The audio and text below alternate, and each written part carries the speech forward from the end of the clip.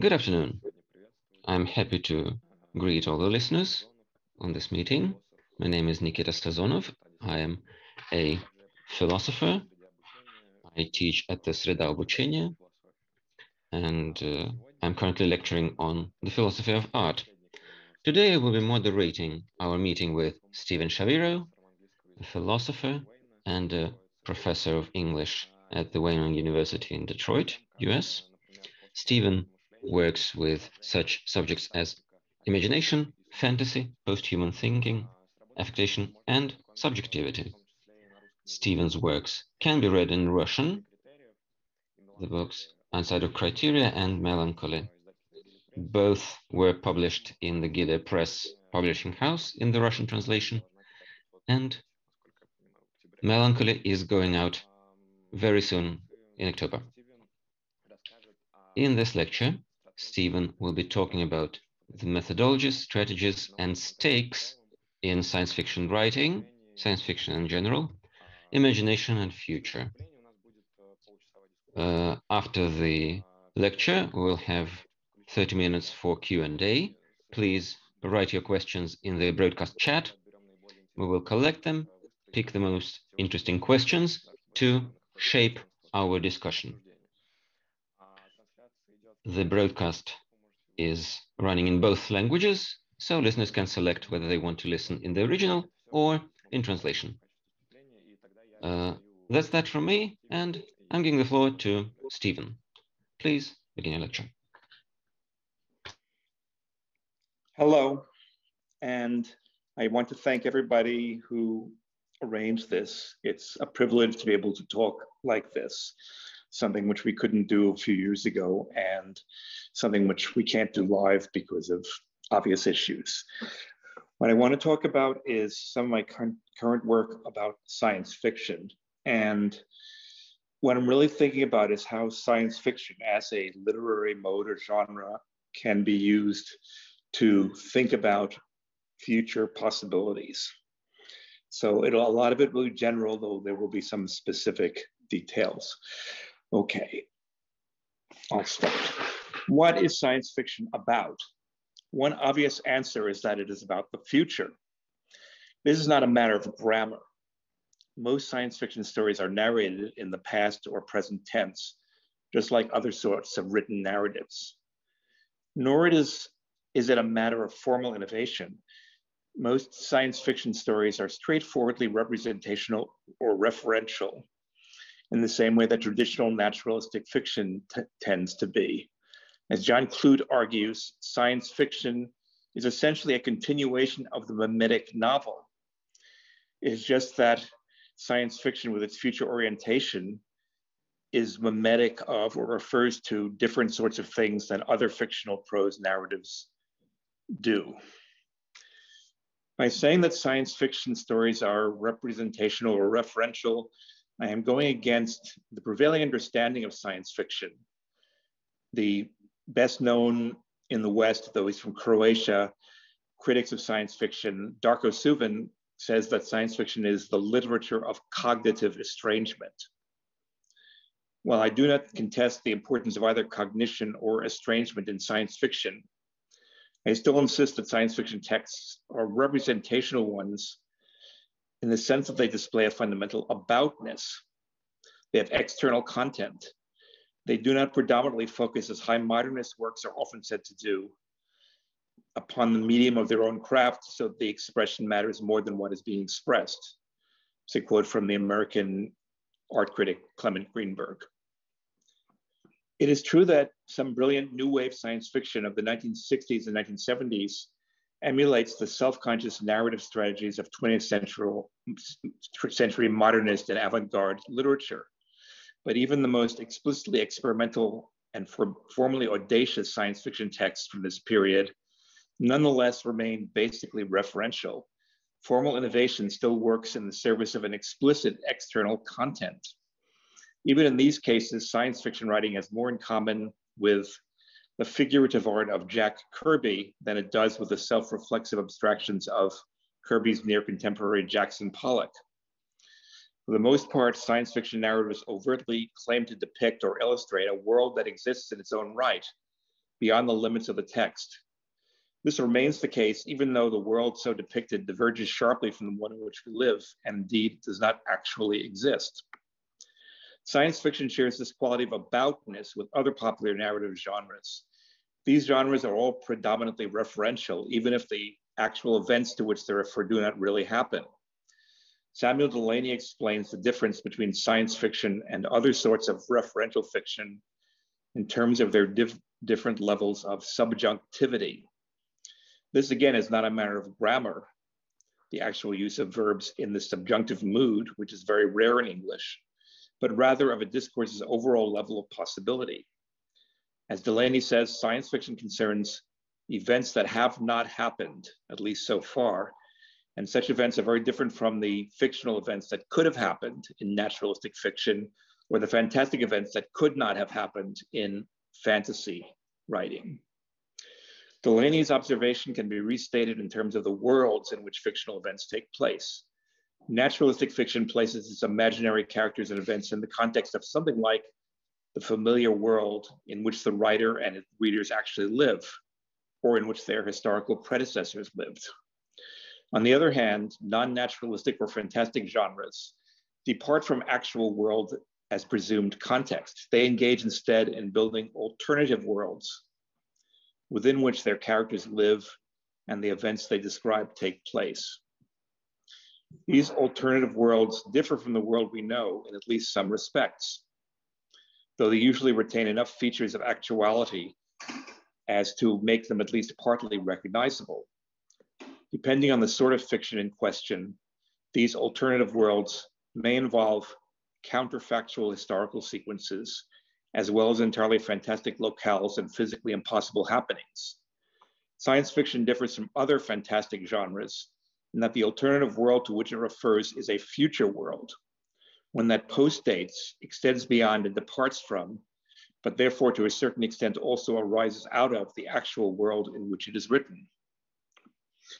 Okay, I'm going to skip over some qualifications. There are different ways in which there are problems about even saying what science fiction is. There are always muddy cases, things which don't quite fit together, exceptions, border cases, and so on. I'll just skip over that. I'm perfectly aware that genre designations like science fiction cannot be made rigorous and precise. It's always possible to find ambiguous cases, exceptions, and counterexamples. And this also is a historical change. As John Reeder puts it, Frankenstein was not a science fiction novel when it was initially published in 1818 because science fiction didn't exist. But today, it seems clear that it's one of the founding texts of science fiction. Genre characteristics can't only refer to the text in and of itself, but also has to involve its external context, when it is written, who reads it, and how, and so on. Nonetheless, genre designations like science fiction can still be useful and valuable as long as we keep their limits in mind. It's very difficult to speak about individual cultural artifacts without taking questions of things like genre into consideration. No cultural object is so unique that it doesn't, in some sense, belong to one genre or another, and often to several at once. So that is sort of a reason why I'm using genre designations like science fiction, even though I realize there are weaknesses and exceptions and it's inexact. Genre designations, you might say, like science fiction, are abstractions of a certain kind. And we may say about them what Alfred North Whitehead says about abstractions more generally. You cannot think without abstractions. Accordingly, it is of the utmost importance to be vigilant in critically revising your modes of abstraction. That is to say, we have to use abstractions in order to get anywhere at all. But for this very reason, we always need to be vigilantly aware of the flaws and limitations of our abstractions. Okay, again, I'll skip over a little of that, but I'm just trying to signal that abstractions like a genre designation like science fiction are unavoidable, but we should always be aware that there's a certain vagueness or limitation attached. Making allowances for all these qualifications, my basic argument is that science fiction is about futurity. I want to give this word a particular resonance, distinguishing it from any more general sense of the future. Just as naturalistic fiction recounts events that could happen in the world as it exists at the present moment, even though they have not actually happened, so science fiction recounts events that could only happen at some moment in the future, following on from what exists in the present. But science fiction does this without claiming that those events actually will happen. Science fiction envisions a futurity that never becomes present, never actually comes to pass. Far from claiming to predict the future, therefore, science fiction vehemently rejects this ambition. In other words, what I'm here calling futurity is not the same as the actual future. Futurity is not something that will happen a minute or a week or a million years from now. Rather, futurity always retains its subjunctivity. It is something that could happen, but it is never something that actually does happen. Futurity in its very nature is always unrealized and unfulfilled. In the phrase favored by the German Marxist philosopher Ernst Bloch, futurity is a perpetual not yet. It is vague and plural, a cluster of possibilities rather than a single determination. Futurity is therefore a kind of opening, an incipience, an inflection, a nuance, a latency, a tendency. It is not part of any actual situation, but it is implicit in actual situations, even the ones that seem most closed and complete in themselves. I may well encounter wisps of futurity in the form of intimations, premonitions, and anticipations. But these are not just subjective fantasies, not just my own imaginative projections. Rather, futurity is always a hidden dimension of things themselves. Every actual situation already bristles with potentialities, even if these potentialities never really come to pass. Science fiction works to discern these implicit potentialities. It is often said that science fiction is really about the present moment in which it is written, rather than the future time in which it is set. I'm trying to suggest that these are not mutually exclusive alternatives. To say that science fiction is about futurity is to say that it envisions potentialities rather than actualities. But these potentialities do in fact exist today at the present moment. They are fully real in their own right. It is just that their existence does not take the form of actual states of affairs. Rather, these futurities exist precisely as potentialities or anticipations. They are not directly apprehensible, but we can sense them by their effects as they deform the present moment, pulling the current situation outside of and beyond itself. As Richard Gruson puts it, the possible futures envisioned by science fiction have real effects in the present, even before they have happened. Or in the words of Afrofuturist Rashida Phillips, the inventor of Black quantum futurism, the future, both near and far, impacts the present now, reaching back to meet the past and create our experiences of the present. If the past still lingers in the present, then we may say that futurity already haunts the present, even before it arrives, and even if it never does arrive. In order to draw out these penumbral futurities and make them more explicit, science fiction engages in thought experiments. This is more than just a vague analogy. Science fictional thought experiments, much like actual experiments in physical science, take place in closed artificial situations. An experimental setup can be described as a simplified model of the world, the abstraction from experience of which Whitehead writes. Within such an artificial abstract situation, it becomes possible to isolate particular processes or tendencies. These are vectors pointing towards possible futures. As the philosopher Roy Bhaskar puts it in his account of the workings of physical science, an experiment may now be understood quite simply as an attempt to trigger or unleash a single kind of mechanism or process in relative isolation, free from the interfering flux of the open world, so as to observe its detailed workings or record its characteristic mode of effect and or to test some hypotheses about it. The processes or tendencies discovered in the course of scientific experimentation are themselves objectively real features of the world. They are not just anthropocentric projections. But without the relative isolation and closure of an experimental setup, an artificial situation devised by scientists, we might not be able to notice these effects or pick them out, for they are easily masked and swamped by the interfering flux of the open world, or by what systems theorists call noise. Science fiction narratives operate according to a similar dynamic. Much like scientific experiments, they are devised to be focused and limited in scope. A certain degree of artificial closure is required in order to work through specific tensions and pick out their implicit futurities. This limitation usually takes the form of more or less closed narratives. A science fiction story posits particular circumstances and processes that are focused through the experiences of particular characters. What might happen, for instance, if Portia spiders, already arguably among the most intelligent invertebrates, had their intelligence boosted to human levels by genetic manipulation?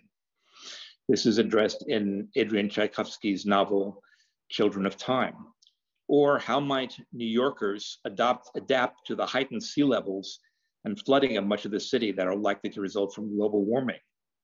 This is addressed by Kim Stanley Robinson in his novel, New York 2212. Science fictional thought experiments are not quantifiable, of course, in the manner of actual experiments in physical science. Разумеется, эксперименты в научной фантастике нельзя померить. But this is what allows science fictional experiments to be open and audacious and to include more noise and incoherence than strictly physical experiments are able to handle. Okay, I will skip over a little. Science fiction works explicitly and overtly with a high level of possible incoherence. It de-emphasizes the taken for granted assumptions of the present moment in order to explore the changes, instabilities, and transformations of futurity. The problem for every work of science fiction is to tolerate as much categorical incoherence as possible, while at the same time sufficiently delineating the scope of a thought experiment and of the alternative world in which it takes place, so that some sort of resolution is still attainable. In other words, the art of the thought experiment in science fiction, as the Belgian philosopher Isabel Stengers puts it, involves unfolding the consequences of a daring hypothesis. A strong initial supposition is necessary, as well as both care and imagination working it through and considering how lives might be changed by it. A successful science fiction narrative, Stengers says, engages in the exploration of effects. It envisions a future world that, here's a quote from Stengers, is dense with the repercussions and consequences of its hypothesis. A world whose inhabitants live with the opportunities, problems, dilemmas, habits, hopes, and fears the hypothesis makes possible but does not explain. As science fiction works through these repercussions and consequences, it evokes and invokes futurity, but without ever making anything like actual predictions. That is to say, science fiction is non-deterministic. It is concerned with the range of outcomes that a new social or technological development makes possible, but without maintaining that the development in question can necessitate any outcome in particular. Okay, here I come to the title of my talk, which was Extrapolation, Speculation, and Fabulation. These are the three most common tools, I think, by which science fiction does its thought experiments. So I'm going to talk about each of the three terms, extrapolation, speculation, and fabulation separately. Extrapolation most literally refers to mathematical modeling. We extrapolate what on a graph, we extend a straight line or continue the direction of a curve. Extrapolation is fundamentally probabilistic. It depends upon an assumption of continuity. Barring outside interference and disruptive feedback effects, we expect that a trend or process will continue to unfold in the same manner as it has already done up to the present moment. Of course, we know that this is not an accurate assumption. Extrinsic factors intervene all the time, so that disruptions can and do occur once we step outside of the artificial closure of the experimental situation. In addition, even in the absence of outside interference, many processes are varied or disrupted by their own feedback. We know all this from chaos and complexity theory. The best science fiction extrapolations are fully aware of this pitfall, though. To extend particular events and tendencies, to accelerate and intensify them can also mean to follow them all the way to their singular limits. At such points or in such moments, they show qualitative changes and mutate into strange new forms. Extrapolation thus works to reveal the implicit and hidden potentialities of social and technological processes. For a good example of this, in the 1960s and 1970s, the British science fiction writer John Brunner published 4 dystopian science fiction novels, each of which isolated and extrapolated from a few particular social trends. Stand on Zanzibar deals with overpopulation. The Jagged Orbit deals with racism, hyper-individualism, and the proliferation of assault weapons. The Sheep Look Up deals with environmental pollution and degradation of the environment. And the Shockwave Writer with massive data collection with future shock. Brunner extrapolates these trends, all of which existed when he was writing, in a number of ways. He shows how they are produced, promoted, and accelerated by powerful corporations and elites. He uses modernist prose techniques to convey the effects of media amplification and saturation. He traces the ways that technological changes are intertwined with social and cultural ones. And he narrates the mad proliferation of all these processes, how they give rise to grotesque and unintended consequences, and ultimately push society to the point of massive dysfunction and breakdown. Of course, Brunner did not predict the future with any sort of literal accuracy. The 21st century societies he depicts in these novels are quite different from the one that we actually live in today. And although he anticipates the massive growth and ubiquitous extent of computation and communication in the early 21st century, many of the details he provides for these technologies seem rather clunky and old-fashioned. But even if Brunner got the details of the future wrong, he got the futurities right. His novels envision prospects and potentialities that are still matters of deep concern for us today. These include poisoned oceans and mass extinction events, schizoid personality structures generated by and refracted through social media, resurgences of racism, weapons fetishism, and outbreaks of violence, and governmental and corporate surveillance invading all aspects of what used to be considered private life. Brunner extrapolates futurities that still menace us, if anything, more severely now than they did when the novels were written a half century ago. Brunner's future is not our actual present, but his anticipations are still our own. Okay, that's extrapolation. And second, speculation. Speculation has broader horizons. It implies a freer flight in the thin air of imaginative generalization, as Whitehead phrase from Whitehead, and a more considered activity of proposing and testing what Stengers calls daring hypotheses, and a greater openness to risk and uncertainty. This means that extrapolation picks up at the point where extrapolation falters and fails. If extrapolation follows a social or technological trend to the limits of its potential, then speculation seeks to imagine what happens when a trend goes beyond its potential, pushes against or beyond its own limits. Where extrapolation is grounded in probabilistic reasoning, speculation is rather concerned with possibilities, no matter how extreme and improbable they may be. As Rod Serling once said in his introduction to an episode of The Twilight Zone in the 1960s, science fiction is the improbable made possible. The phrase speculative fiction is sometimes used in the English-speaking world as a synonym for science fiction. At other times, it designates a superset that includes other fantastic genres. But in either case, it's difficult to disentangle fictional speculation from its two near doubles in the modern world: philosophical speculation on the one hand, and financial speculation on the other hand. So let me talk about both of those. In the late 18th century, Kant's critical philosophy sought to put an end to metaphysical speculation. We fall into delusion and dogmatism, Kant says, when we try to go beyond the limits within which our formulations alone have meaning and relevance. For instance, even a statement that is true for every particular entity in the universe is not true for the universe itself, since the universe as a whole is not a particular entity.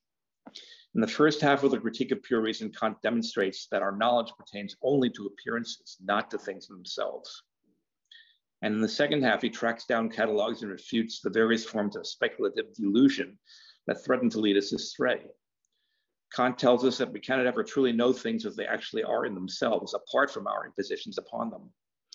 And he further emphasizes that we cannot ever hope to grasp the unity, totality, or comprehensive grounding of all existence. All these lie beyond the boundaries of any possible understanding. Even as Kant warns us against these errors, however, he also acknowledges that the drive to speculation can never be eliminated. It is a natural and unavoidable illusion intrinsic to reason itself.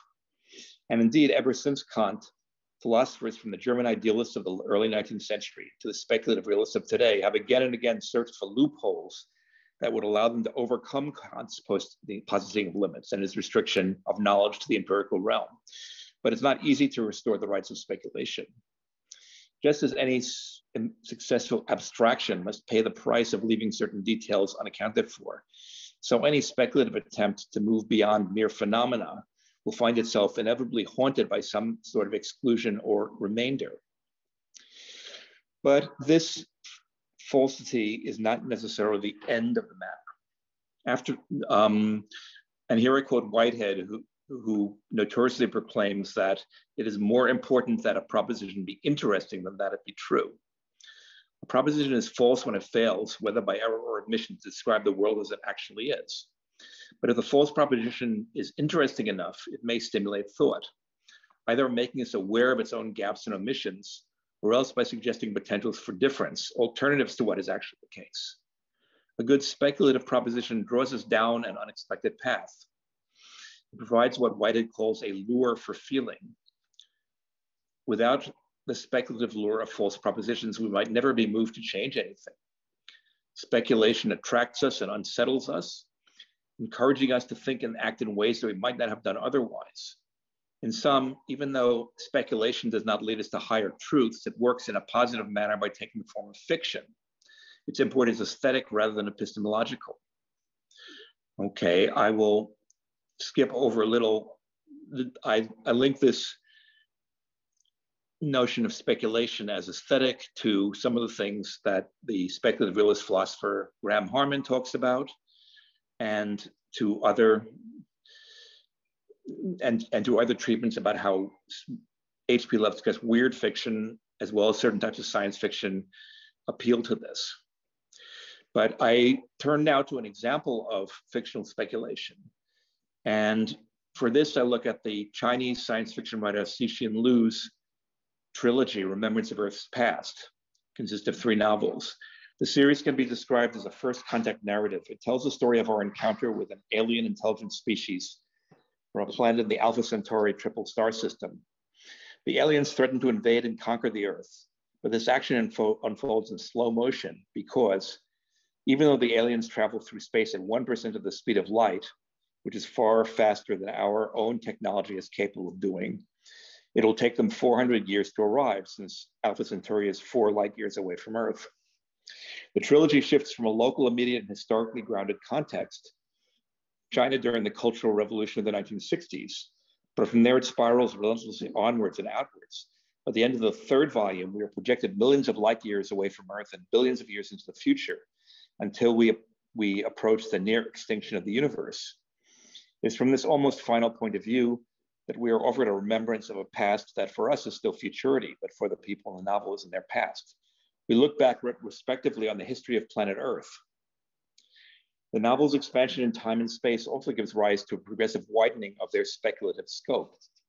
Liu moves from local political considerations, China in the 1960s, to questions of galactic sociology, from actually existing technologies to presumptively far more powerful ones, and from debates over military tactics and strategy to disquieting suggestions about the deep structure of the cosmos.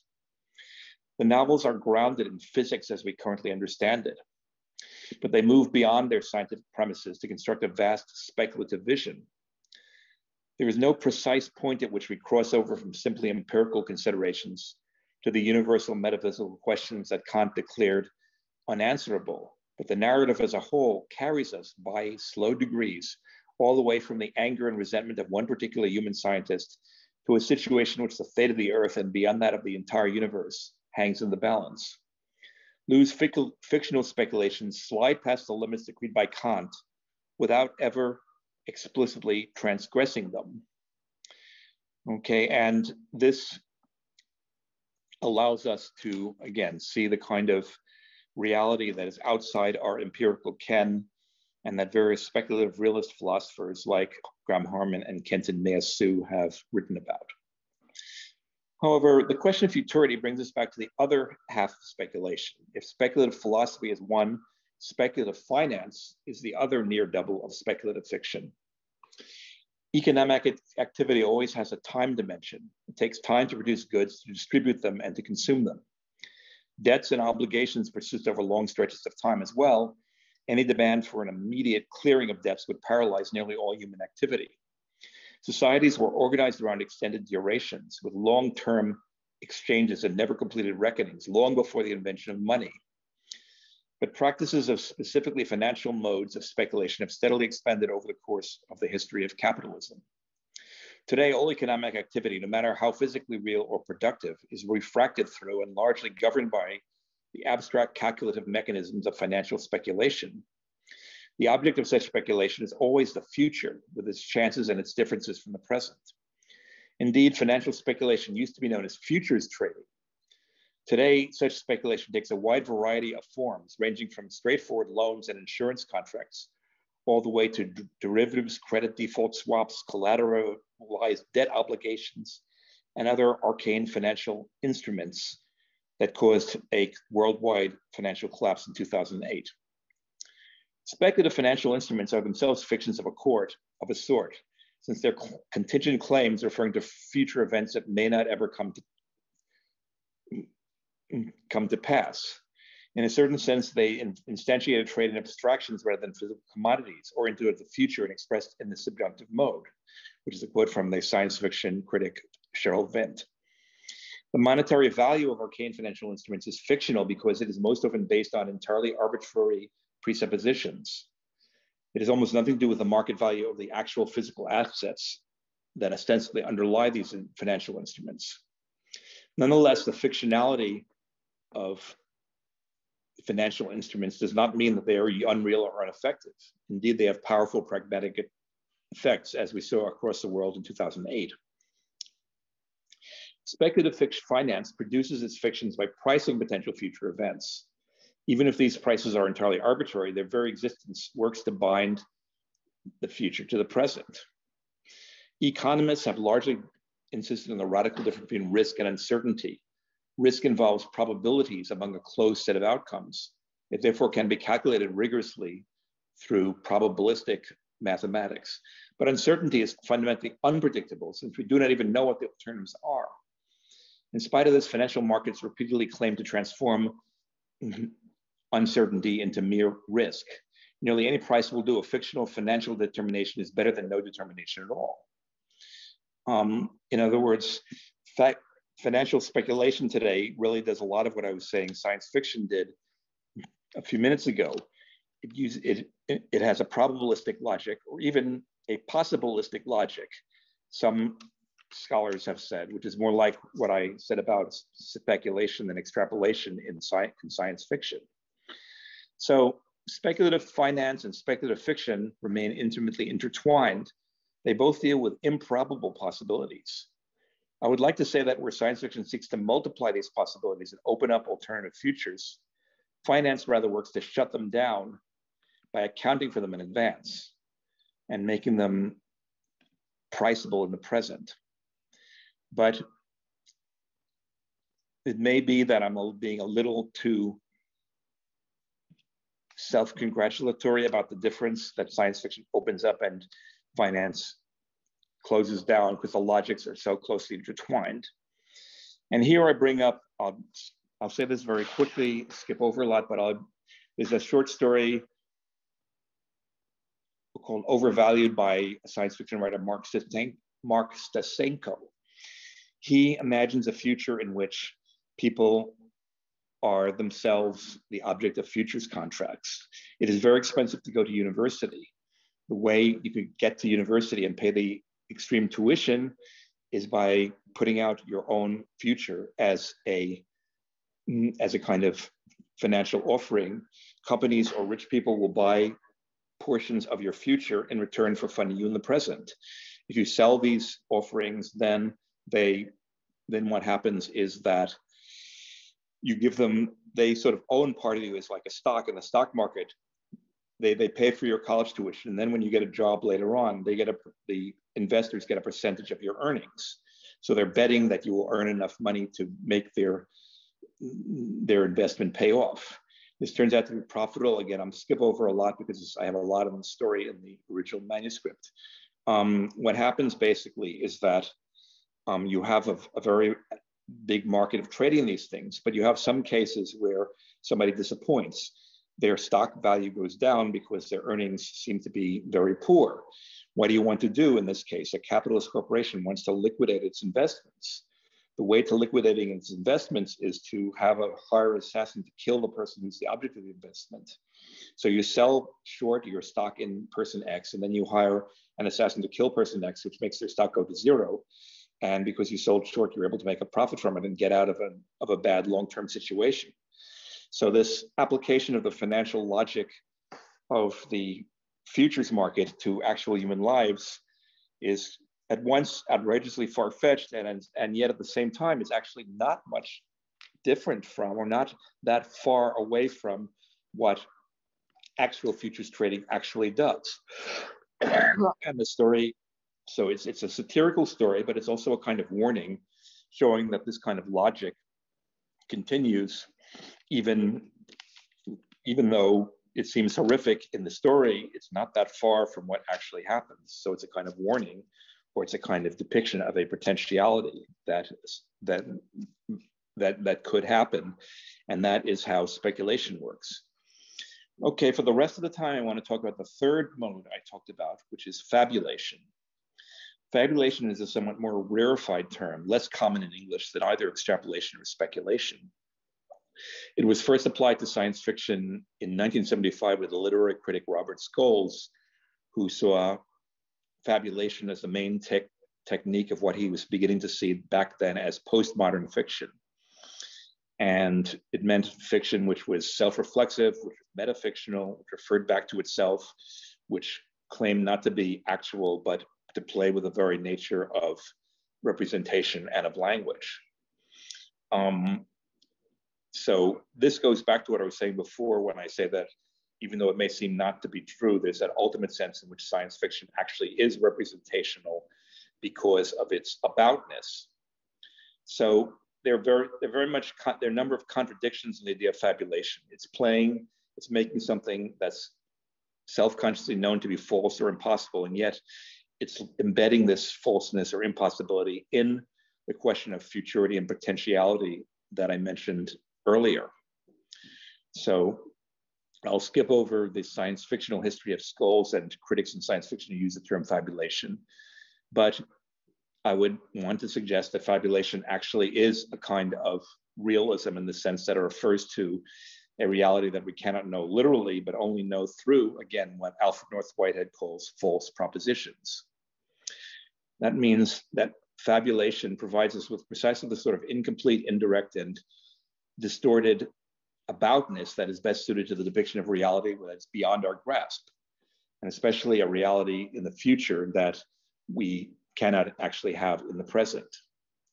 Okay, therefore, another thing we can say about fabulation is often described by Scholes and others as the process of modeling. Rather than trying to render the texture of life naturalistically, these fictions sort of make a model. But this is what I've said already about both extrapolation and speculation as forms of thought experiments. Fabulation just takes what extrapolation and then speculation do and pushes them still further in order to create further degrees of dissonance. One way to understand this is by looking at the history of the phrase fabulation in French and English philosophy of the 20th century. The term seems to be introduced, as far as I can tell, into philosophy by Henri Bergson, who uses the term fabulation in French or fabulation in English in his finer major work, Two Sources of Morality and Religion. published towards the end of his life in the 1930s. Bergson's usage is then further elaborated by Gilles Deleuze in his second cinema volume, Cinema to the Time Image. And the science fiction critic James Burton cites it in his book about Bergson and the science fiction writer Philip K. Dick. Now, in English, this is actually obscured by strange translations.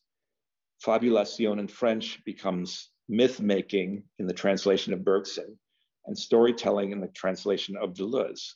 So in both cases, those phrases, myth-making and storytelling, are translating the French word fabulation.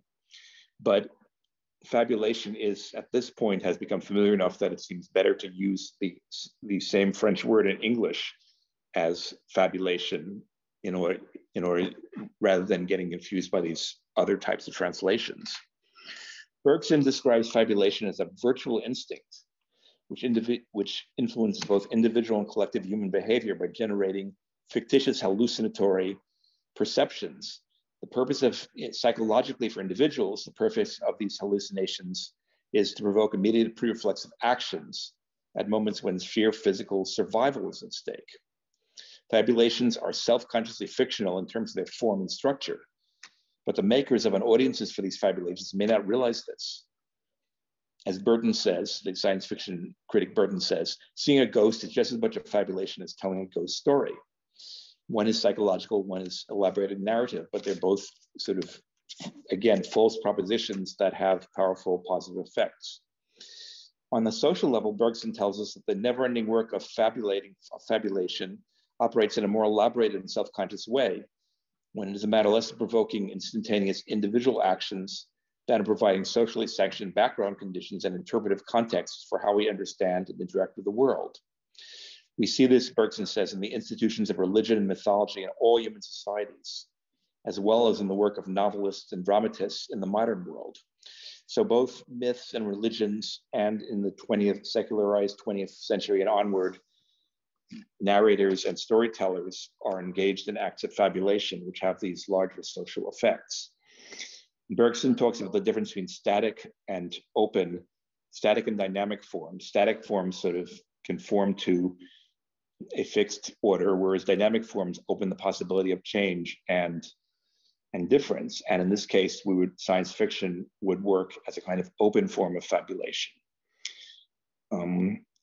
Deleuze argues that in late modernity, aesthetic modes of fabulation break away from and become to a large degree independent of the more familiar closed institutional forms. This makes it possible to open the process of fabulation onto futurity. Deleuze finds in the politicized third cinema of the developing world of the 1960s and 70s, not the myth of a past people, but the storytelling or fabulation of the people to come. The people must be fabulated into existence through processes of revolutionary transformation. In the United States today, I think one finds similar thing in the literature, which has been called Afrofuturism, which is science fiction written by and directing at the concerns of African Americans and of Black people around the world more generally. Afrofuturism often refers both to the past and to the future. One of the originators of Afrofuturism, the jazz musician Sun Ra, referred both to ancient Egyptian pyramids and to spaceships from the planet Saturn. In other words, he was invoking both myths of the past and a myth of his own creation of the future, directing them both against what was bad in the racism that was bad in the present. So this is a way that fabulation can be open and transformative rather than reinforcing social dogmas. James Burton, the science fiction critic, describes Philip K. Dick's practice of fabulation as an evolved faculty for constructing and believing in fictions which have the potential to save. Fabulation no longer provides a mythical basis for the social cohesion and repressive morals of closed or traditional societies. Instead, it invents a dynamic counter-mythology. It works to envision possibilities of liberation in a still open and indeterminate future. To believe in such myths is to take them literally at face value, even without necessarily maintaining they are actually true. But that is what happens when we read narratives in general. For the purpose of the narrative, we believe in the truth of it, even though we know that it isn't literally true in the outside world. What matters with such fictions is the effect they have on those who project them, as well as on those who see them and hear them. Without such overt fictionalizing, it would scarcely be possible to push beyond the actual. It is only through fabulation that, as Alfred North Whitehead again puts it, without actually using the word, fact is confronted with alternatives. Okay, so an example of this kind of fabulation comes in the British science fiction writer China Miéville's novel Embassy Town from 2011, which is a novel deeply concerned with fabulation in this alternative sense, even though it does not use the word.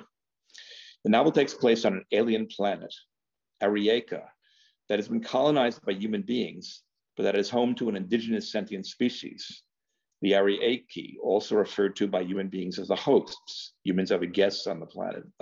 The indigenous species is the host. The Arieki speak a language that is purely literal, which they refer to as language, capital L, that is purely literal and referential.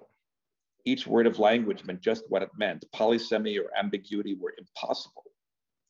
This also means that it is impossible to tell a lie in the Arieki language. Every speech act necessarily corresponds totally and absolutely both to a thing or state of affairs to which it refers and to the intention behind its utterance. As a result, the novel's narrator says, for hosts, speech was thought. It was as nonsensical to them that a speaker could claim something it knew to be untrue, as to me that I could believe something I knew to be untrue. Without language for things that didn't exist, they could hardly think them. They were vaguer by far than dreams. What imaginaries any of them could conjure at all must be misty and trapped in their heads.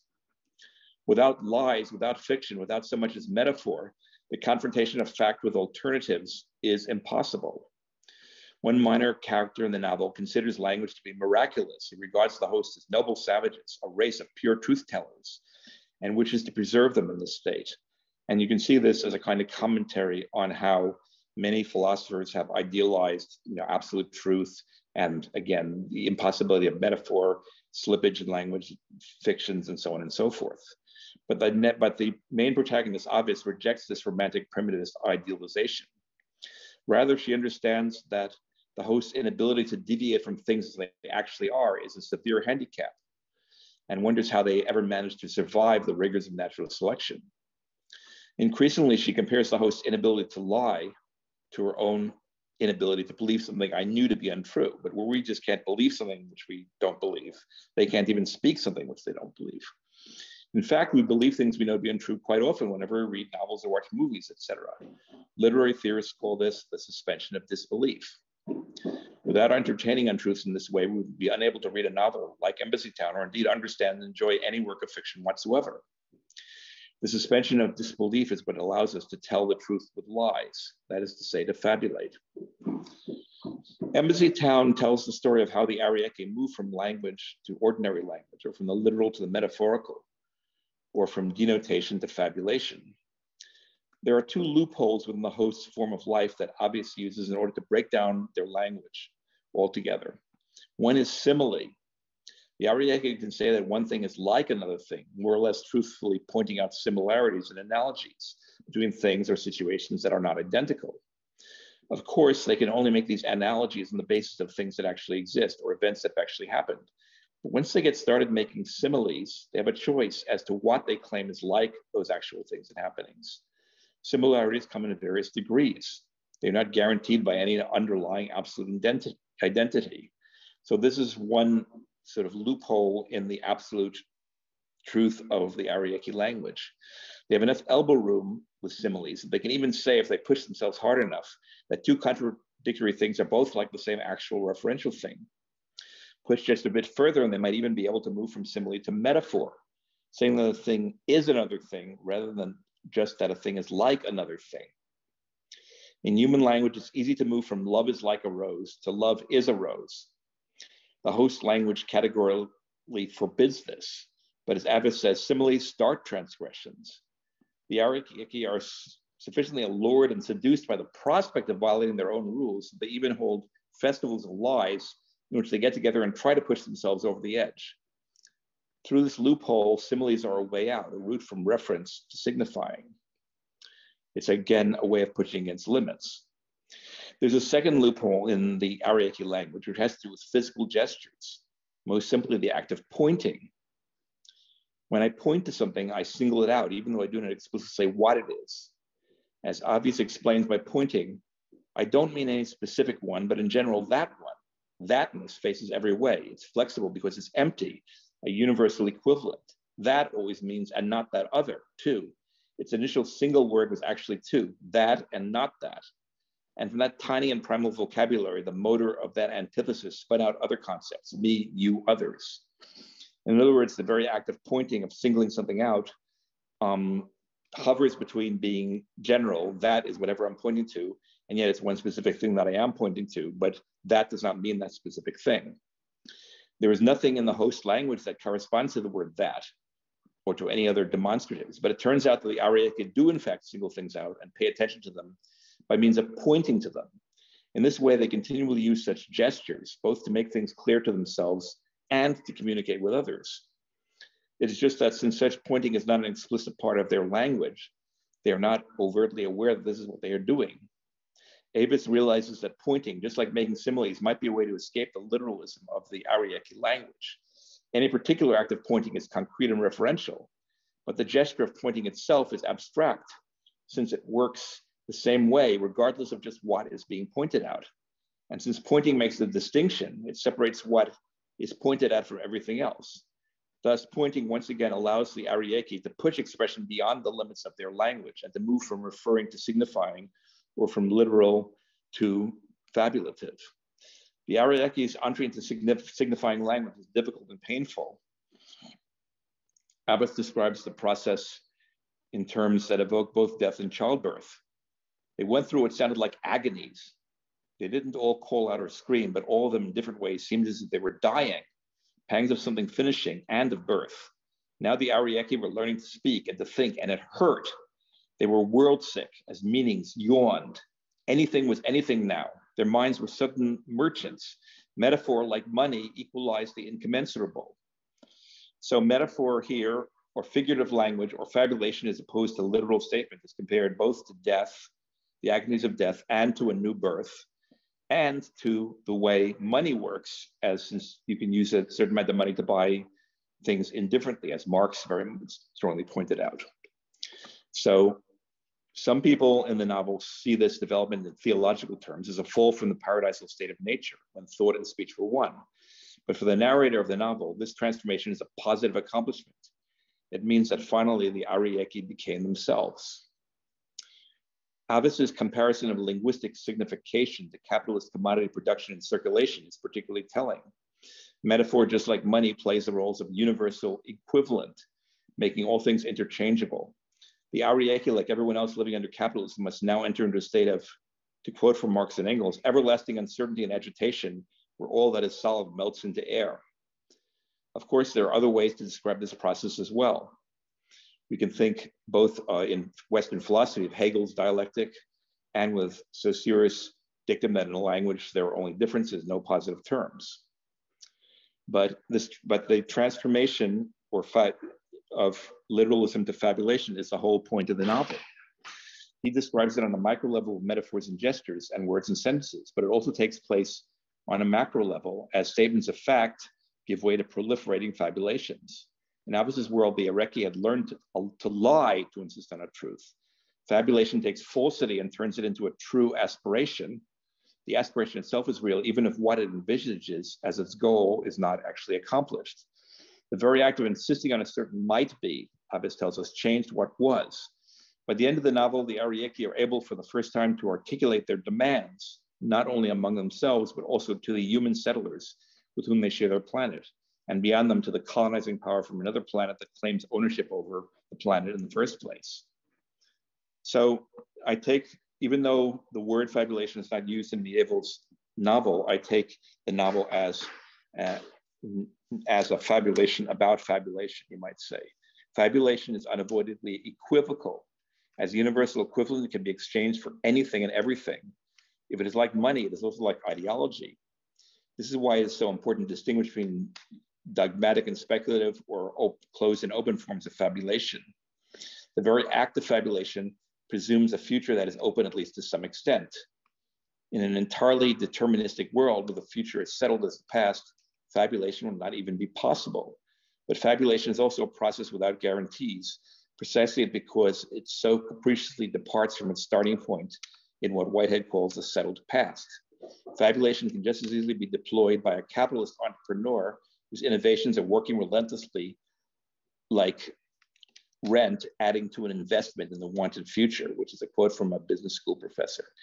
But it can also be exercised, as Donna Haraway urges us to do, for the worldly flourishing of multiple entities in the world becoming with one another. Okay, I think I will stop my discussion there and just summarize. But though I've distinguished between extrapolation, speculation, and fabulation, these three practices really exist on a continuum. They're not radically distinct so much as they correspond to different levels of abstraction or different degrees of fictionalization. All three are way stations along the path of exploring futurity, given that futurity is in essence unknowable.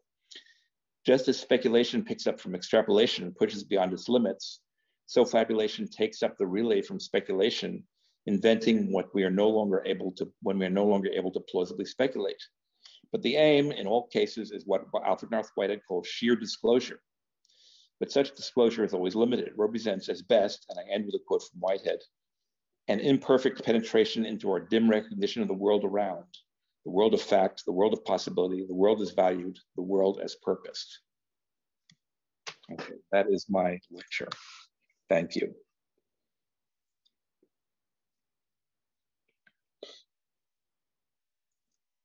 Да, спасибо большое, Стивен. Thank you very much, Stephen.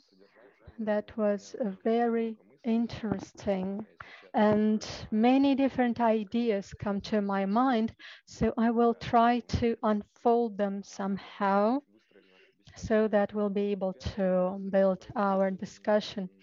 The first idea that I have has to do with the extrapolation, speculation, and fabulation sequence that you've constructed.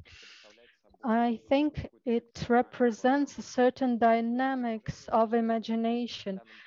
Imagination in this context is, on the one hand, a field, a tool for experimentation, a sort of a collider which can run at various speeds.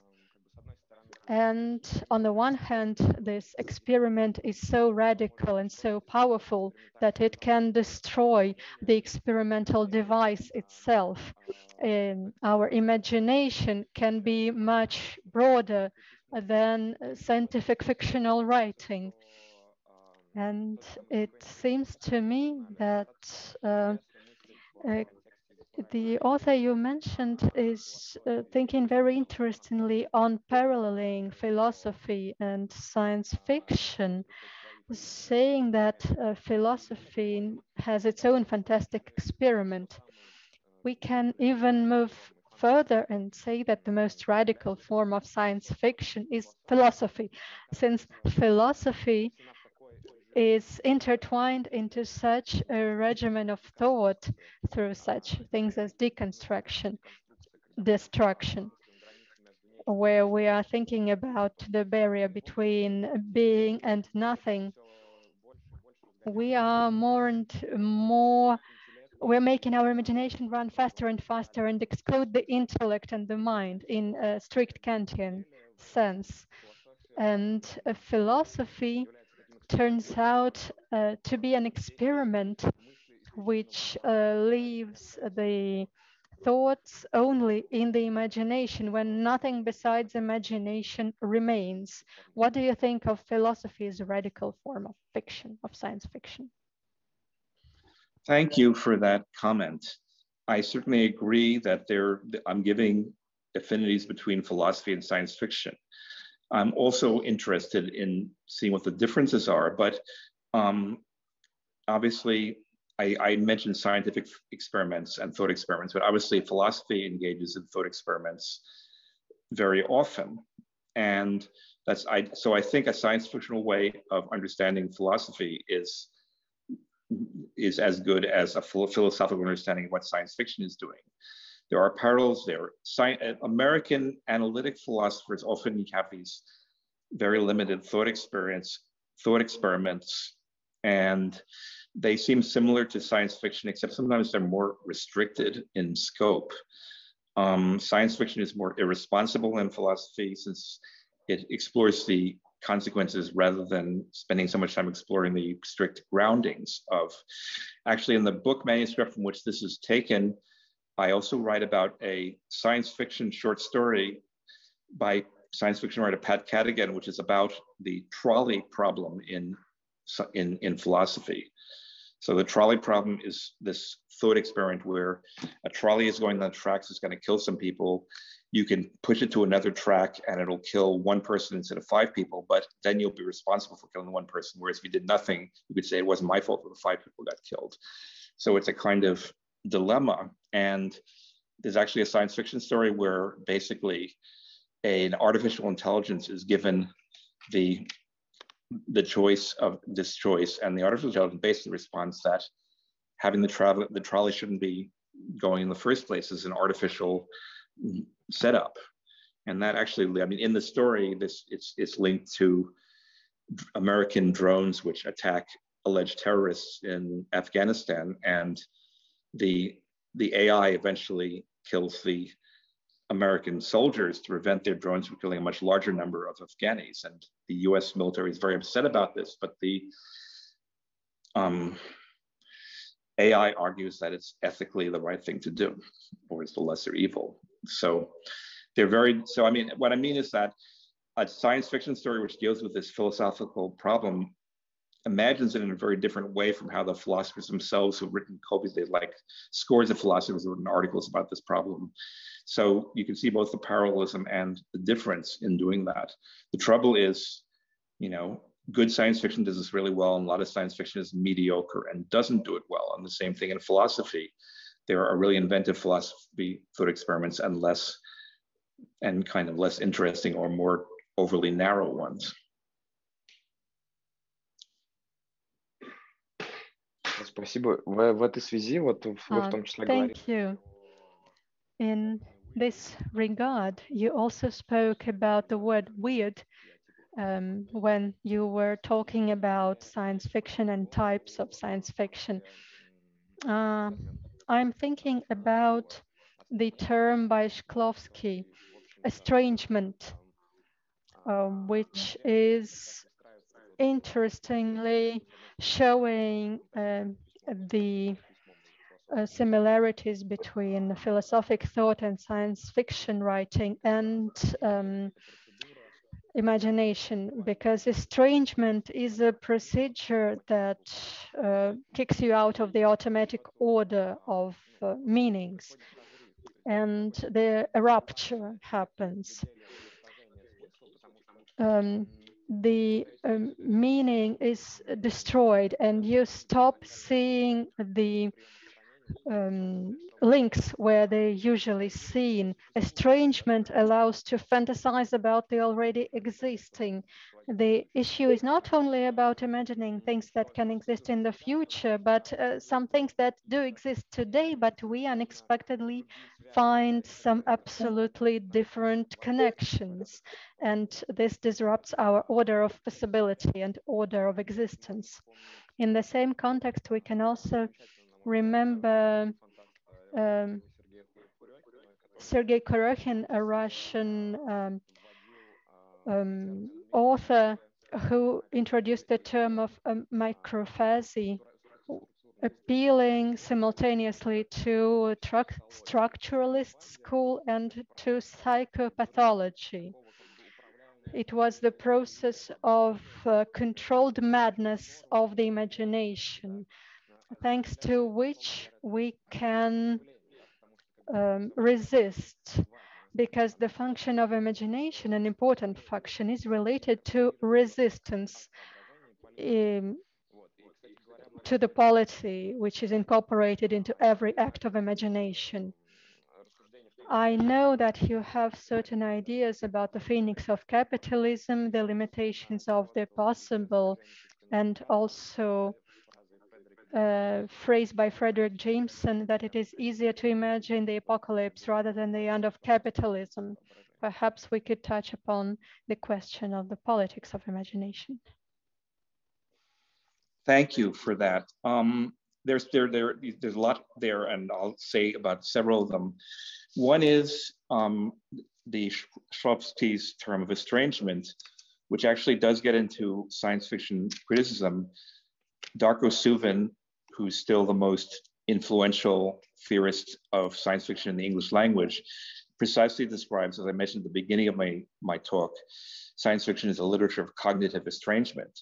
And by estrangement, he is thinking of the Russian formalists and Shklovsky, though he's also thinking of Bertolt Brecht. But this plays an important part in the way that this works. The term weird in English and as weird fiction is actually from the early 20th century. It was Weird Tales was a magazine which published stories by H.P. Lovecraft and others, which involved monsters and otherworldly, deadly horrors and so on. But the term has been revived in recent years. Both China Mieville, whose novel Embassy Town I was talking about, and Jeff Vandermeer, an American writer whose book Annihilation, among others, has had a major impact. They both refer to what they're doing as the new weird, and they're talking about weird fiction, precisely as that which sort of suggests that the ordinary processes of cause and effect and the way things work in consensus reality do not really work, and strange things happen. It's unclear to me when in the early 20th century, when American pulp writers referred to weird fiction, I don't think they knew about Shklovsky, but I think the two terms definitely have an interpenetration. So that's what I'd answer for that. In terms of imagining alternatives, I think, politically, again, if you look at the history of Anglo-American science fiction, it's been very mixed politically. There've been right-wing and left-wing science fiction writers, writers in the mid-20th century who had this whole idea of a myth of scientific and technological progress, and who associated this with sort of basic American values. But you also had left-leaning science fiction writers who opposed that and tried to think the future in more politically different terms. In recent years, in the Anglo-American sphere, there have been more writings by women, by people of color, by gay and lesbian people, which have opened up alternative possibilities to the very kind of straight, white, heteronormative world of mid-20th century science fiction writers. But I think politically, obviously, if you're imagining alternatives, there's no guarantee. You have fascistic science fiction as well as communistic science fiction as well as all other kinds. So the very fact that you're fabulating doesn't mean that it's automatically one thing politically. That's why I mentioned the difference between open and closed forms of fabulation, which is something originated by Bergson, though without direct political consequence, and then taken up by Deleuze and given more of a political twist. I would say that radical change is not possible without some form of imaginative expression, which includes what I'm calling fabulation. But obviously, this can be used for other ends. And also, again, a lot of science fiction is dystopian. It's just showing horrific results of current trends. But that you can't say that somebody doesn't like, if somebody doesn't like these trends, somebody else might like them. I recently heard, this is not exactly science fiction, but in Steven Spielberg's movie Jaws, you have one of the bad guys in the movie. It's the mayor of the town who tries to get people to go back into the water, even though there's sharks there and it's dangerous, because it's good for business if people are swimming more. Boris Johnson, the Prime Minister of the United Kingdom, has actually said that he regards the mayor of the town in Jaws as his hero and as somebody who's doing the right thing, even though the movie portrays him as doing the wrong thing. So, you can't control things like that.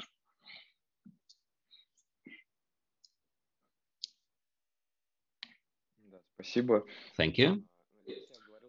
Now, I was talking about imagination as a kind of radical politics that can set itself free from any ideology.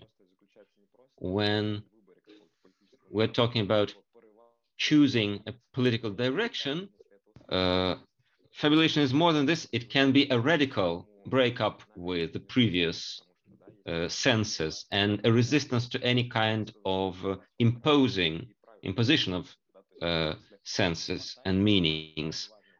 Imagination has its own rules, and regardless of how fiction works, science fiction works, through philosophy or through literature, it becomes a kind of radical politics that is independent of itself. Yeah, yes, I would agree with that entirely.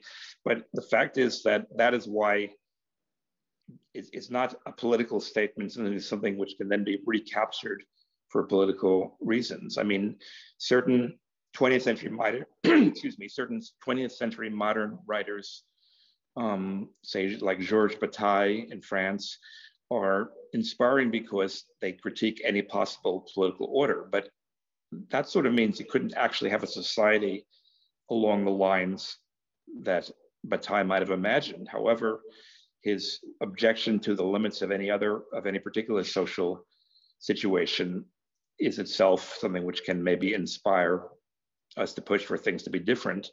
Bataille himself was concerned with this because he wrote, among other things, about how this was hopefully different from fascism, which he saw as a way of recuperating the same kind of energies he was talking about for sinister and evil ends. So there's no, I mean, I think there's no guarantee, there's no possible thing. You cannot prescribe that imagination in various forms is automatically going to serve some political goal, which is historical, many political regimes have tried to make it. But I want to say that it allows possibility for good changes, even though it is not programmatic and cannot be totally made programmatic. Excuse me. Ну, спасибо. Я сейчас Thank you. And now I'm bringing in a question from our audience that they send in through the broadcast chat. The question from our listener, Alexander Sushinsky. He says, thank you for your lecture. You probably remember Arthur Clarke's story, 9 Billion Names of God. And it covers this bridge between present and the past. And we know that Lacan was skeptical towards truth. You can't marry truth. Now I'm working on a PhD, and I'd like to ask you, currently in the post-truth world, the possibility of a fake is connected to the non-realized future. When history, when present is disclosed, we rewrite the past. And we have a similar element in Plutarch's story of Solon and Croesus. What do you think about this link between past and present? I think obviously, again, part of this, and this relates to the previous comments also, that fictioning or fabulation, or whatever you want to call it, cannot be guaranteed to be a good thing. We see this in contemporary politics with all kinds of very bizarre fictional things people believe and often have very horrifying effects. But okay, I'm not sure I'm getting your question exactly. In terms of the past is, I mean, you can lie, people can lie about the past, obviously, and some of these lies can spread, but I think there's an asymmetry between past and future, because you cannot really change the past. It's what Whitehead calls it settled fact. What you can do is take different resources from it and interpret it in different ways and pull out different strands from it. Everything in the past is kind of there for us to deal with, and we can't just ignore it and uproot it because it is so importantly constituting what we are today. But fabulation or projecting futurities obviously communicates with and depends upon pastness or potentialities that existed. So, I mean, in science fiction, this is done in various ways. One is imagining an alternative past. There's a great American science fiction novel, Fire on the Mountain by Terry Bisson, which imagines an alternative history in which in the United States in 1860, a slave rebellion was successful. So instead of the Civil War, you have a largely Black republic controlling the South, or controlling the South, and you have and thinking through what that is, something that could have happened but didn't. And there's another science fiction book by Wardmore, I'm blanking the title, but which is, again, this one assumes that the South actually won the American Civil War and became independent. And both novels explore racism and anti-racism based on rewriting what actually happened in the past. But they're both drawing on potentialities from the past in order to think about different presents and futures. So I don't know. I mean, I don't have, here's the criterion that can get rid of fake news and so on in our present media situation. But it doesn't work when people, I mean, in the United States, we've seen, you know, all these, I guess I have to say, they're fabulations of supporters of Donald Trump, and people believe what seem to me to be incredibly bizarre things. But it doesn't work to oppose those by saying, well, here's rationality, here's fact, because that misses the emotional strength of the discourse. You need counter-fabulations to the fabulations being circulated. You know, I could talk at much greater length about that, but that's just my general sense of it. I hope that answered the question reasonably. Да, спасибо. Yes, thank you. We have another similar question about the relationship between reality and fiction in science fiction, but what I would like to say here to this particular subject is that this proportion, this rate of fiction to reality, or fictitiousness and materiality, is today touched by such concepts as meme in Richard Dawkins, or hyperstition, developed by Langer and the London Philosophical School. This tradition, this circle, however we'll call it.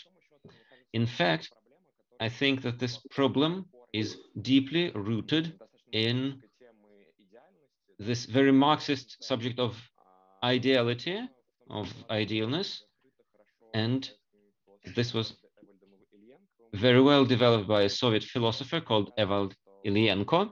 In his work, he shows that the ideal is a kind of a parasite. Everything developed by human thought is ideal because it's a parasitic mechanism that comes to world with zero reality to it. An idea is something that makes itself existing. It creates itself. It can integrate into technological culture, or it can create itself through spread, like religions, like Christianity, through expanding its coverage. But it can also become material, become engendered in a building, in a church, in a technology. So, in general, science fiction is a kind of a technology of governing this process of materialization. And that's why we're asking about science fiction as politics, science fiction as resistance, because here it competes with political theory, among others. That's what I wanted to add here. Yes, that makes a lot of sense to me. But it's also linked to the way that science fictional imaginaries or ideals enter other realms of discourse. You know, when the United States started this kind of a new branch of the military, which dealt with outer space, it was rightly ridiculed by many people because it seems to be they've seen some episodes of Star Wars, you know, they watch Star Wars for a while and say, okay, here we're gonna have these cool uniforms and people traveling through outer space. And so it's sort of like certain fictions are taken in literally in such a way that they create a feedback effect. So everything that you could say about hyperstition or about the power of ideals which become embodied in institutions and in materialities is true. What I would say on the behalf of science fiction is that it is impossible to counter that by insisting like certain people do that only on scientific fact and only on what, rationality, and only on what, is empirically verifiable, because human desires and fantasies always go beyond this. So it's a question of, opposing fantasies and fantastic constructions with other fantasies and fantastic constructions. There's no guarantee you can step back and say, well, this is, there are, this is an argument which goes on, certainly in Anglo-American thought a lot. And I assume, I don't know enough about what the history of Russian thought or about what's happening in Russian society today, but it's obviously a similar situation. So I would agree with what you're saying. And this also has to do with why I talk about finance, because if you have the hyperstition, they think that fictions which are systematically circulated become their own truth. You also have the way in which, by being captured in financial instruments and being paid for it in effect in advance and priced in advance, you also have there are all these ways of controlling the future. And we want to say that ways of controlling the future are oppressive and we want to break free of them. At the same time, it's impossible not to want to control the future to some extent. And so on one hand, I'm saying these are insidious projects of trying to control the future, which shouldn't be done. On the other hand, I'm saying we cannot control the future, but we also cannot not control the future, not try to control the future. So let's try to find better ways of trying to control it, even though they won't totally succeed.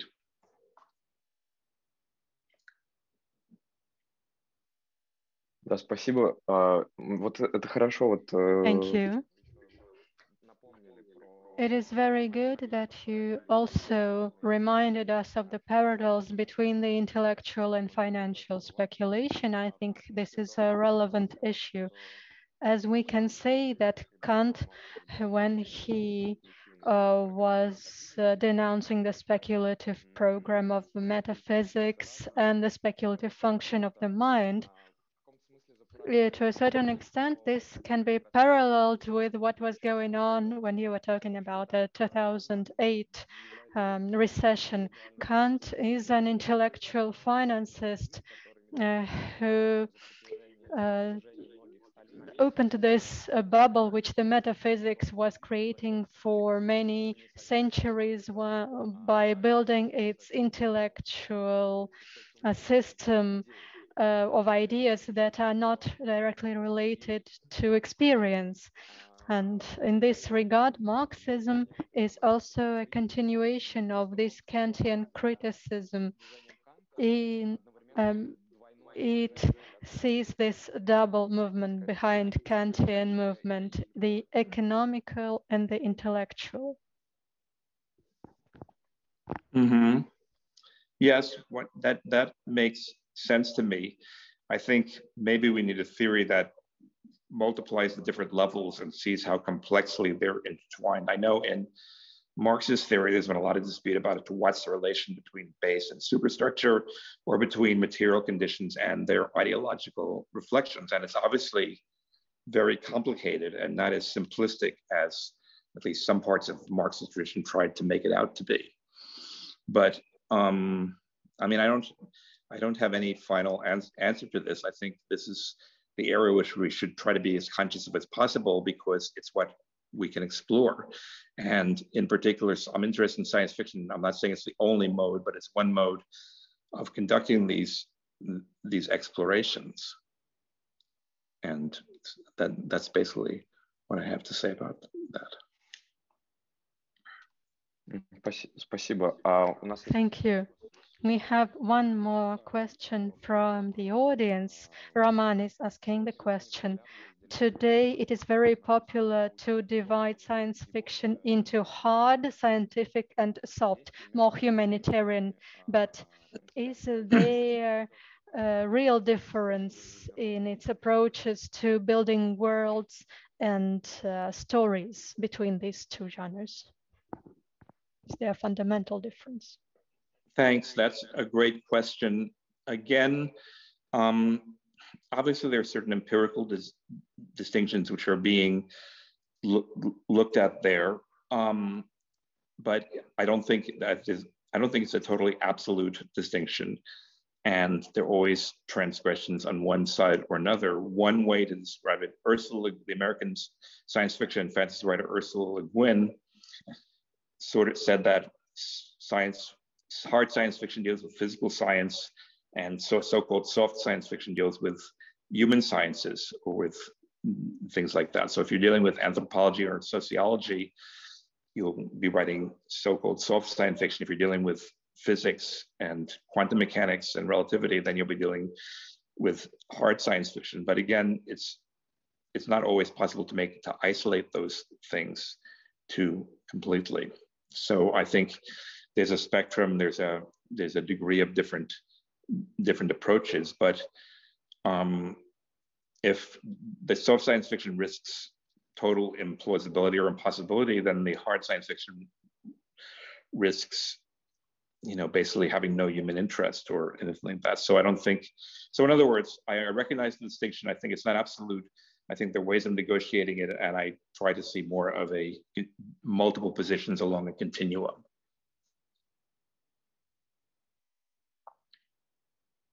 Ну, спасибо. Я бы вот еще... Thank you. While listening to you, I also came up with one question we could also look at here, is the question of the medium of science fiction. Or at least I didn't catch whether you made a delineation. Well, as many of your examples were taken from literature, but you didn't delineate between literature, cinema, and, for instance, video games, because this is it's a very interesting question. Can science fiction exist in other media besides literature? There is a position by philosopher Alexander Witushinsky, for instance, when he speaks about the death of imagination, about the phenomena of video games has destroyed the tool which literature had, because we needed to imagine while reading, but when we can play a video game,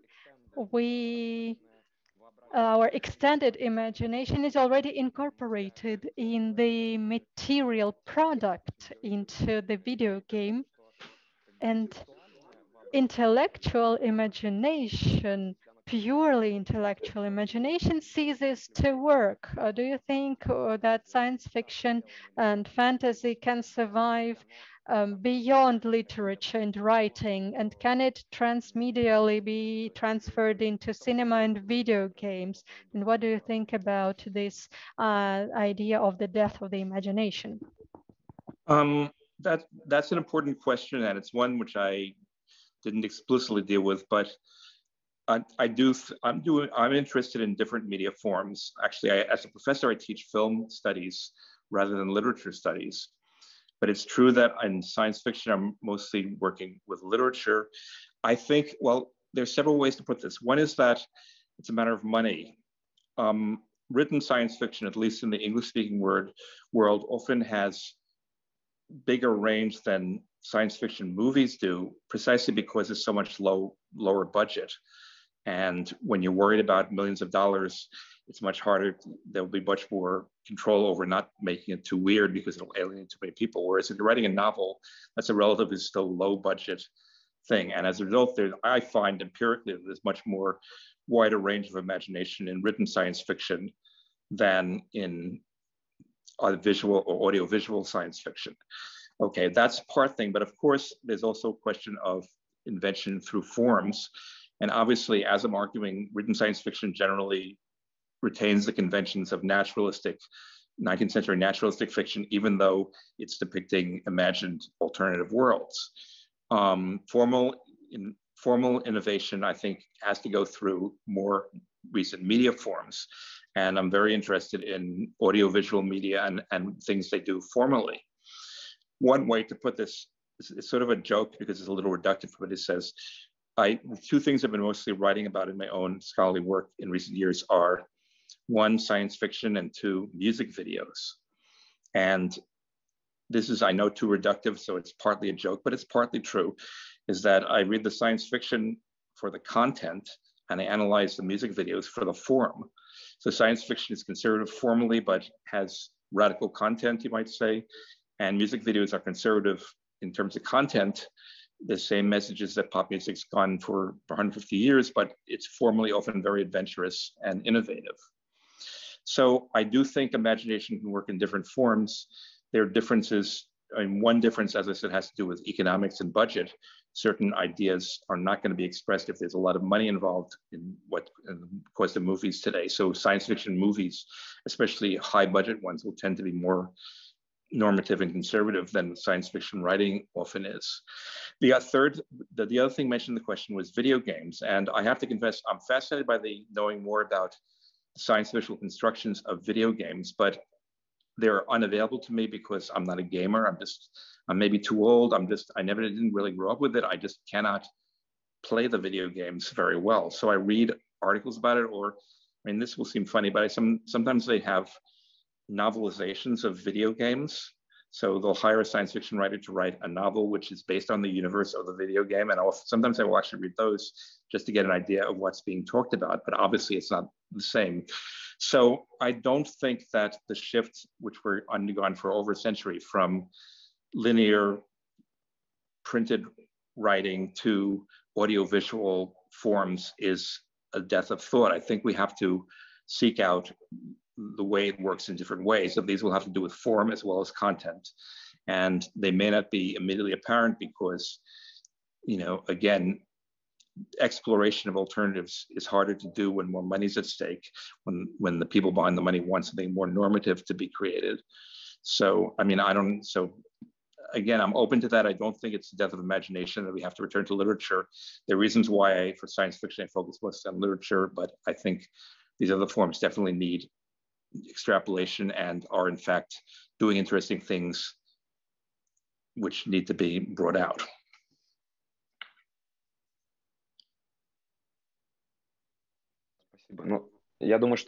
Thank you. I think that death of imagination here is not meant negatively, but rather it's about the transformation of imagination into a material and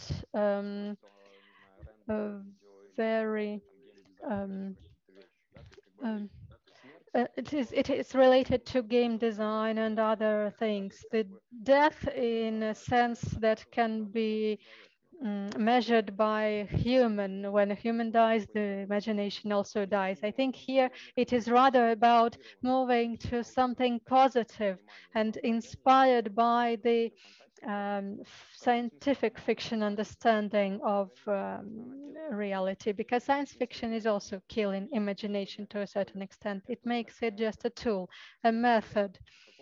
What you described today is a structure of some fundamental method of managing imagination. So it's not just intuition or enlightenment. In this regard, science fiction is not literature in the sense of the classical literature as some insight that the author receives. It's rather technology, something that is bigger than just writing of literature. That makes sense to me, though I don't know the writings you're referring to. But again, I think the question of modes and technologies is an important one, obviously, especially in our society today. And I just think that that's more material that needs to be explored. I'm not sure I'm the one capable of exploring that for the reasons I already said.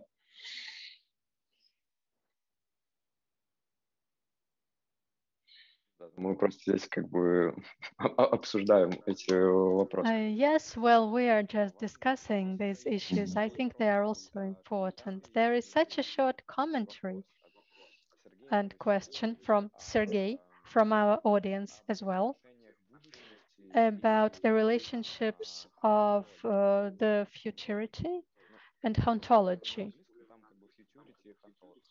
Oh. So futurity and ontology are the terms that the author of the question used. Okay, yeah, I mean, that's a good question. Ontology, which was a term invented by Jacques Derrida, gets brought into the discourse of thinking about popular forms by Mark Fisher, the late Mark Fisher, who wrote about hauntology in music. I think, and I haven't used the term hauntology, but I do kind of think that, you know, not only the past, but the future kind of haunt us.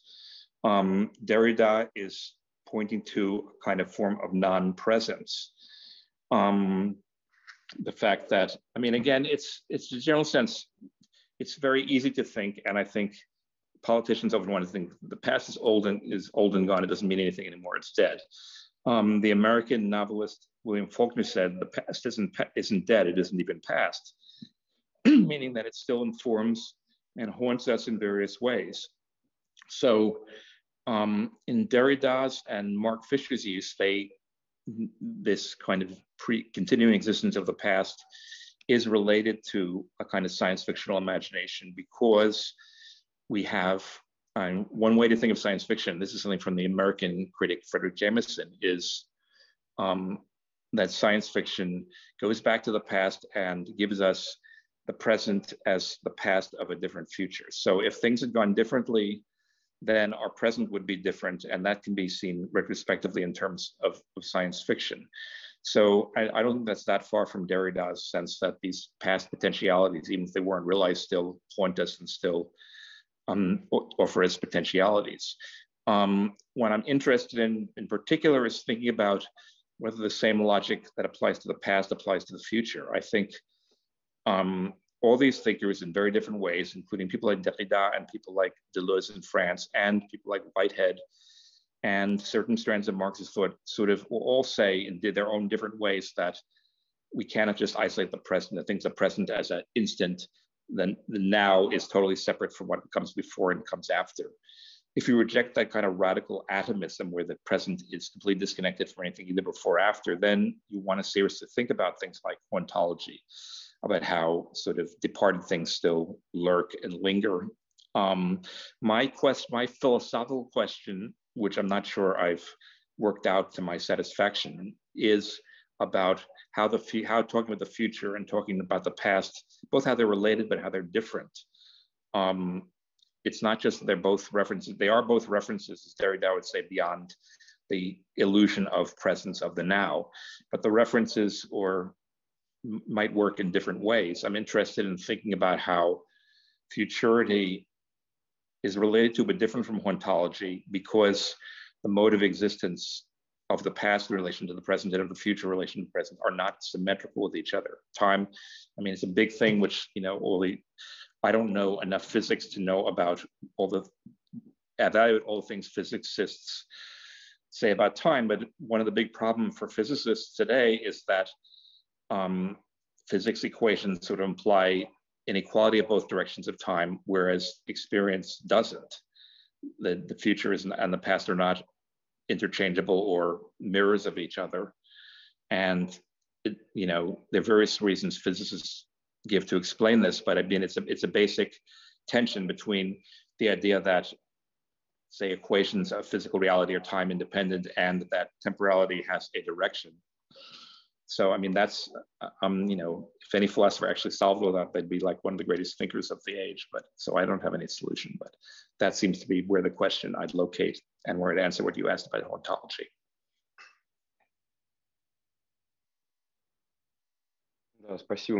Thank you. I think the question of this haunting specter, this ghost, touches upon interesting subjects, including things that we have already discussed with ideas and memes and their materialization, because it's interesting to ask whether an ideology can have a ghost. For example, talking about capitalism, is there a specter of capitalism? Because from the point of view of economy of ideas, a ghost is an idea that it keeps being crossed out from the capitalism of ideas.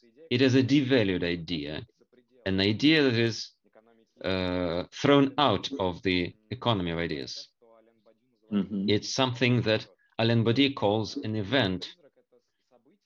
A ghost is an event because it destroys how to put it, destroys all existing infrastructure of manufacturing and speculating and the modes of functioning of imagination. It's a good question. What makes a ghost, a spectre, a spectre? Is it its liminal location, or is it what we can call, let's say, revelation of an event? Some kind of self-sufficient existence of the event as it is, independent of the subject. That's a difficult question, and one to which I have no answer. I just think a lot of philosophers of the 20th and 21st century are actually dealing with that issue. You quoted Badiou, and the whole way he's talking about is the way an event is not part of the situation. That's why it can destroy and rupture and change the situation. When you go into Derrida with ontology, it's a little different because, again, maybe he has a different notion of event, or he's referring more to the past, or, I mean, Derrida is explicitly in that book, Spectres of Marx, referring to the Communist Manifesto, and which is translated in English and in French as "A Spectre is Haunting Europe," or so, which is, so there's a kind of, I mean, event, and then if you have somebody like Deleuze defines events in a very different way than Badiou does, part of the difference or dispute between the two of them. And I would also add in French philosophy, Emmanuel Levinas, who relates events to the incipience of the other, who again disrupts the totality and structure of what centered upon yourself that you take for granted. So, I mean, I don't want to, I would say I'm not a philosopher because I do not give my own answer to this question. I explore, I think what science fiction does and what I do as a critic is to explore these different potential ways of thinking about potentiality and seeing them in tension with each other and not saying, oh, this one is the answer. Partly as when I say I'm not a philosopher, it's that I don't have the kind of rigorous arguments that philosophers have, even when they totally disagree with each other about what is the answer. I think thinking those in terms of fictionality and in terms of alternatives and in terms of just realizing that from all these very different philosophical points of view, the sense of closure and self-evident of the present instant is always being ruptured in one way or another. And for me, that's what the important thing is.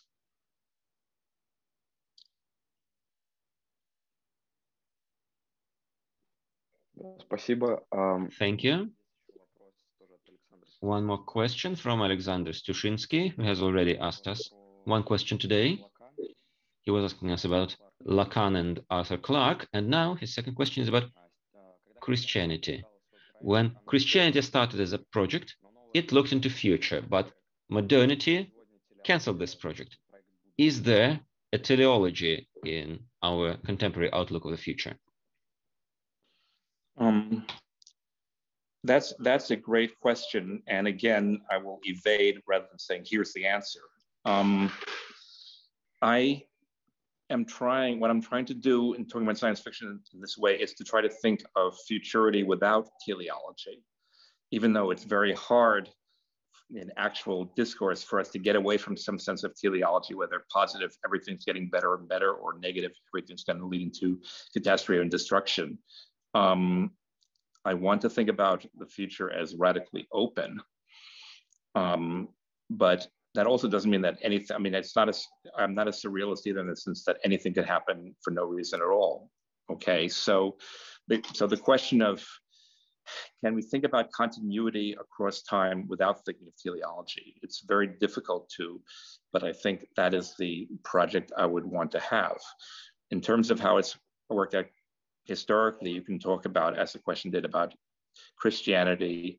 I mean, Christianity is originally eschatological. It sees, I mean, the Book of Revelations was written in the expectation that, you know, the next 50 years, the Roman Empire would be collapsed and the reign of Christ on earth would come to pass. And Christianity is had to deal with, for thousands of years, with the failure of that to happen. And that may be true also of other teleologies, of any Hegelian or Marxist form of teleology.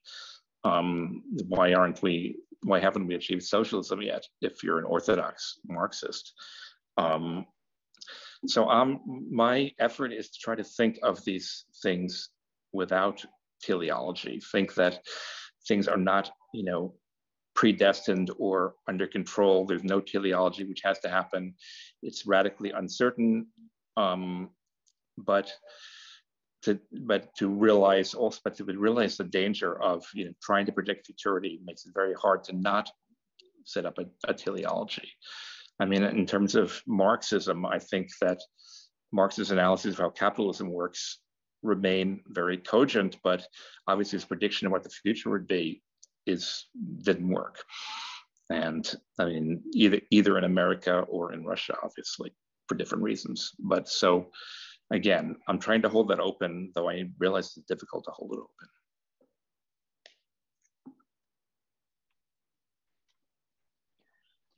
Да, спасибо. Это Thank you. It's an interesting point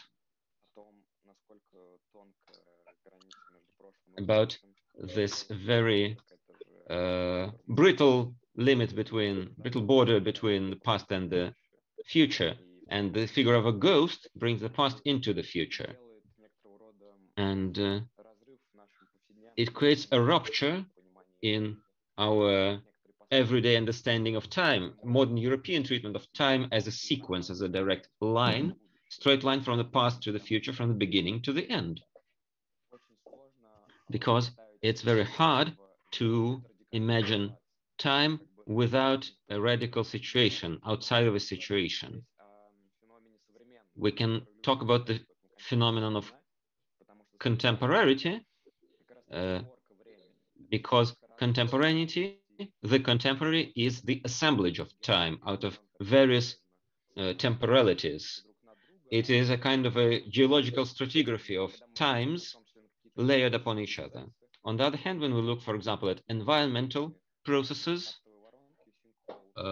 if we look at sinkholes that can appear in any kind of geological structures, as we can see in many Russian towns and cities, the situation of a layer of earth being broken down with several orders clashing, it is a contemporary whose geology is not layered. It's an ecology of time that works through mixing and not layering. That's why we can talk about these troubling times, about a mixture, about a mesh. It's the situation of the contemporary that is contemporary to us, and it is turned on its head, becomes a mix of past, present, and future that is very hard to order into this progressive line.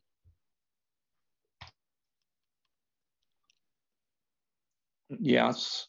No, I like what you just said. I think it's often opposed between the Western post-Enlightenment progression, time as a linear progression to a teleology, and versus, say, traditional or indigenous societies which have a cyclical version of time. But what you're suggesting, and which I think is correct, is that for us now, we can't accept either of those models. So I like the idea of these different layers which emerge, and because of global warming, we are seeing these in northern regions. When you mentioned the sinkholes, they're different strata of pastness which haunt in different ways, or which have different relevances, or can be reactivated in different ways. So that's certainly how we have to see the past in relation to the present. The question how we see the future in relation to the present is, I think, even more complicated, and I don't have a good answer. But I want to think that future and past are, as I said, are not symmetrical with each other. But if we have this we have to understand a non-homogeneous temporality. But it still is marked by the arrow of time and the difference between pastness and futurity. And again, I don't have any philosophical answer. My hope and feeling is that certain science fiction is one of the modes in which we are maybe given new tools to think this. That won't necessarily mean every science fiction work does it very well, but some do. And it's one of the modes. There are others in which we can sort of contemplate those issues.